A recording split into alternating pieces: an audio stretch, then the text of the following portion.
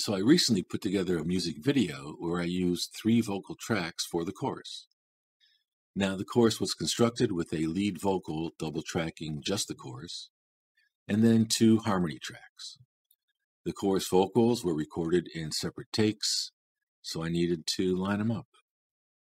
So the first thing I did was to use an automated script, but after listening to the automated alignment, I decided to tighten up the vocals by also doing a manual process using Reaper's stretch markers and take markers. So I ended up with a 2-step process. This is part 1 in a 2-part video series. In this video, I'll show you how I set up and used the stretch and take markers. And in part 2, I'll show you how I used the automated script and the stretch and take markers to line up the vocals. All right, so here are the 3 chorus tracks. The track in light green is the reference track. This track is already aligned with the lead vocal, and the 2 yellow tracks are the harmony tracks, and they are not aligned with the lead vocal. So the idea is we want to line up the harmony tracks with the reference track, and then that'll put the chorus, in alignment with the lead vocal. Now to do the manual alignment, we'll put stretch markers on the harmony tracks and take markers on the reference track. We can then use these markers to align the harmony tracks with the reference track. Now I found it was much more convenient to set up and use keyboard shortcuts rather than selecting menu items, for the marker actions. It was just a whole lot easier. So let's add shortcuts for the take markers. So to add shortcuts in Reaper, we go to Actions, Show Action List, and here in Filter, we're going to say Take Marker, and the take marker actions show up. Now here you'll notice there's an option to do Add Edit Take Marker at Mouse Position, or Add Edit Take Marker at Play Position, or Edit Cursor. Now I found using the mouse position option didn't work out so well, because sometimes I would place the mouse, but then the mouse would wander, and I would end up adding the marker in a place where I really didn't want to add the marker. So I found I had much more control, better placement by using the Add Edit Take Marker at Play Position or Edit Cursor. So we'll choose that one. Go down here and do an add. Try keyboard combo. All right, so Reaper's cool, right? It'll tell you if your combo is already used, and I never override these things because I don't want to override defaults that Reaper has already set up. So you may need to play around a little bit before you find a shortcut that works. So I was able to find and use Alt, comma for the add, and then for delete take marker at cursor. I was able to find Alt, period. And then I also did this one, delete all take markers, and that's basically you select the track, and then Reaper will delete all the take markers that are in that track. So for delete all take markers, I used Alt \.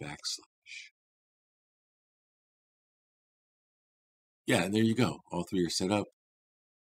And this turned out to be kind of a convenient keyboard combination, because these, 3 keyboard shortcuts are all in the lower right-hand corner of my keyboard. So that was kind of convenient to have them kind of clustered together. So I'll show you how this works. So we position the cursor there, add a take marker, put on a label. Okay.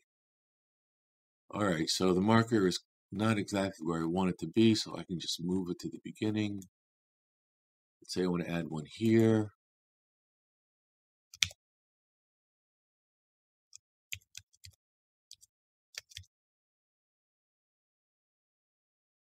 Same thing, it's not quite where I wanted it, so I can move it around and add it right to the beginning. So they look good. So this is where I would want to place the take markers for doing the alignment. So we'll get rid of these now. For that, I'll do my Alt/, select the take, the Alt/, and voila.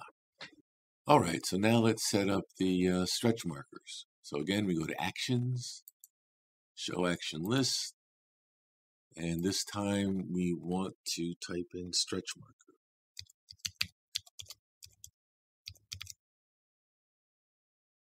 All right, the stretch marker items show up.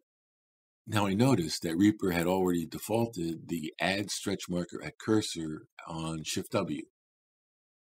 I also noticed that they put the default on adding at the cursor as opposed to adding at the mouse position. So yeah, that is just easier. So we also want to, this one, remove stretch marker at current position. For that one, in my installation, Shift+D was available. If you're D, delete, remove, Shift+D. And then I also did this one, this remove all stretch markers. Same kind of thing. You select the track, and then all the stretch markers on the track, will be deleted. Do the add. And for that one, I did Shift+A, which was available. So there you go. Shortcuts for stretch markers are all set up. And again, the Shift+A, W, and D are all kind of clustered together in the upper left-hand corner of my keyboard, which again, it turned out to be kind of convenient. So I'll be working the stretch markers in the upper left-hand corner, keyboard shortcuts, and I'll be working the take markers in the lower right-hand corner. For the take markers, I'm using Alt and a key, and for the stretch markers, I'm using Shift and a key. So that just kind of made it kind of, easier to remember and easier to use. So let's go ahead and set up a stretch marker. Say I want to set up a stretch marker at the beginning of this waveform. So do a Shift+W. I didn't position it very well, so I want to move it to the beginning. However, when you move a stretch marker, you end up moving the waveform. So that's not what I want to do. I just want to reposition the stretch marker without moving the waveform. So let's undo that. Now, the way that you can do that is by setting up something called a mouse modifier. So I will show you how to set up mouse modifier. Let's get rid of that stretch marker. Now, to set up a mouse modifier, you go to Options, go to Preferences, go to Editing Behavior, and Mouse Modifier. And then you get this display window. For context, you want to set up Media Item Stretch Marker. That brings up all these keyboard shortcuts. This we want to keep at left drag. Now I've already set up my mouse modifier and I'm on a Windows platform, so it defaults to all these window keyboard shortcuts. If you're on a Mac,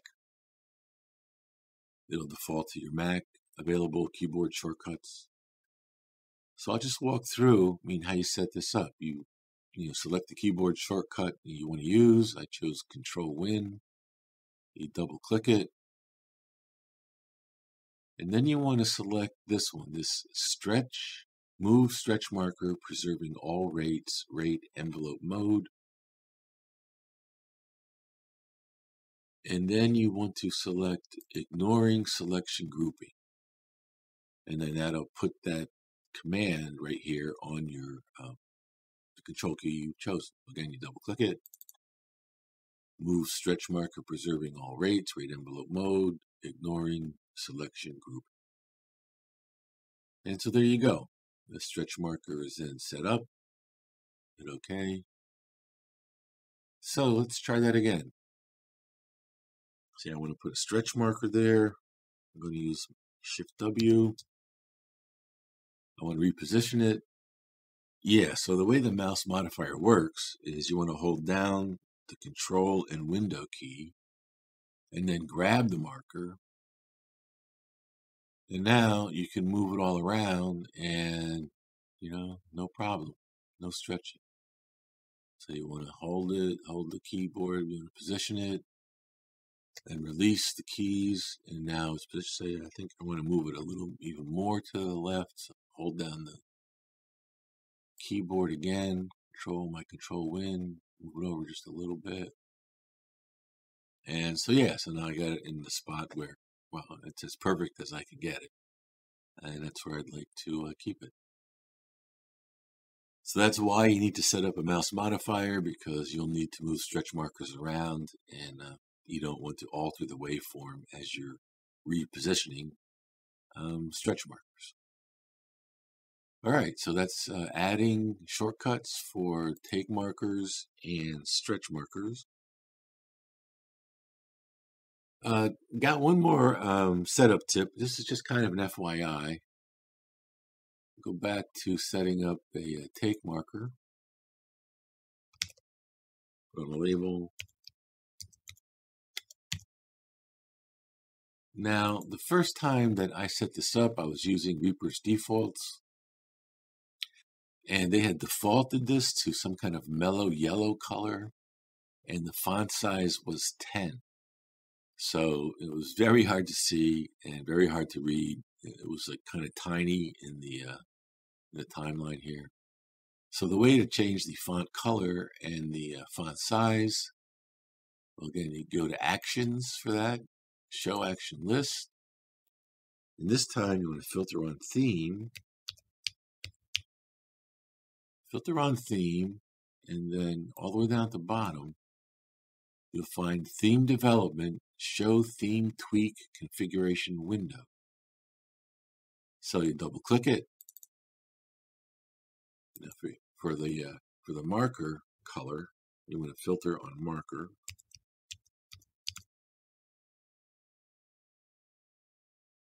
And then here it is, Media Item Take Marker. Just click on it and you can set the color. I set it to black. It was set to like a very light yellow, which I didn't want.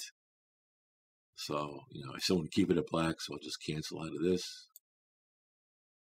And for the font size, go back to filter, filter on font.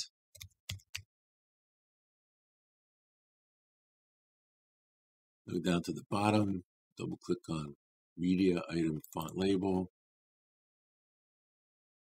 So I changed the font to be this Microsoft Jenga Hay, maybe.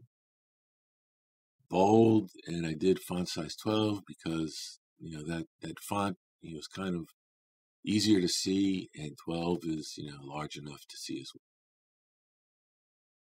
So you don't want to change that. So that's how you can customize color and font size of the take marker. So that's it for setting up the take and stretch marker. Now, needless to say, the manual technique can be a bit tedious, but you do have some control over it by increasing or decreasing the number of alignment points that you want to deal with. And setting up these keyboard shortcuts, made the tedious process, just a lot more manageable. So in part 2, I'll show you how I line up the vocals. I'll walk through doing the automated alignment, and then I'll follow that up with doing the manual alignment. So please comment, like, subscribe, and with that, we'll see you next time. Love is a rose, better not pick it, only grows when it's on the vine. Handful of thorns, know you missed it. Lose your love when you say the word my.